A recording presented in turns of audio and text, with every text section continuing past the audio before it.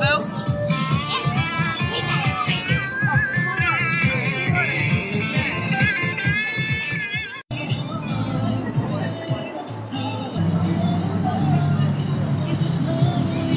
menorah is an extension of the light that comes from you. It is true that we light the menorah, but it's not just the act of lighting the menorah, it's the act of each one of us committing ourselves to be a menorah, to spread light.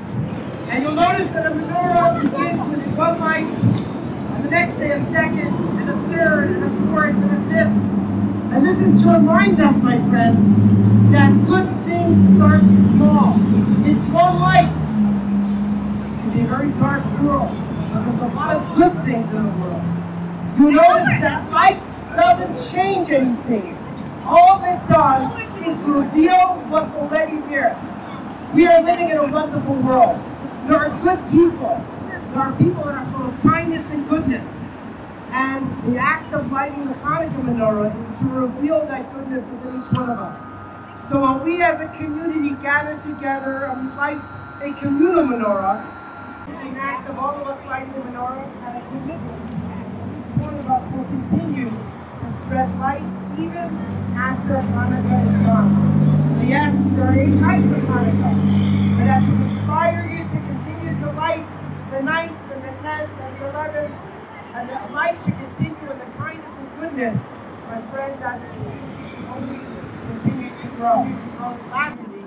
And I'm very gratified to see all of you here today with us. So thank you. Happy Hanukkah.